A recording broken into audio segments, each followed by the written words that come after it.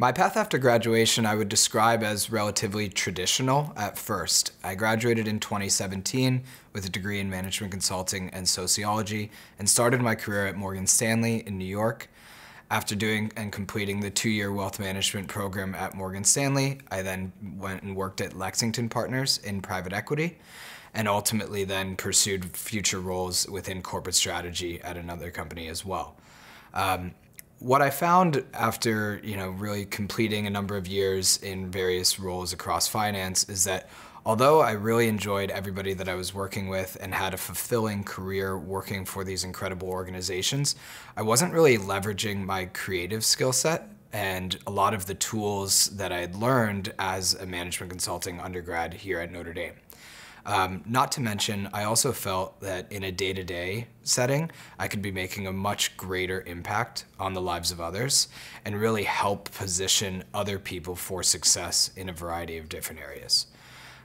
In October of 2019, the governor of California, Governor Gavin Newsom, put protocols in place that would allow California athletes the ability to monetize their name, image, and likeness starting in 2023.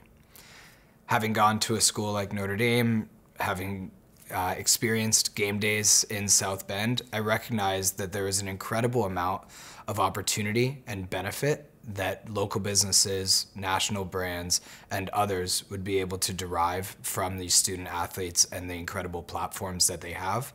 while also having gone to class and befriended a number of student athletes here, understood that they had limited time in their schedule, limited resources, and in many cases, limited access to these would-be sponsors.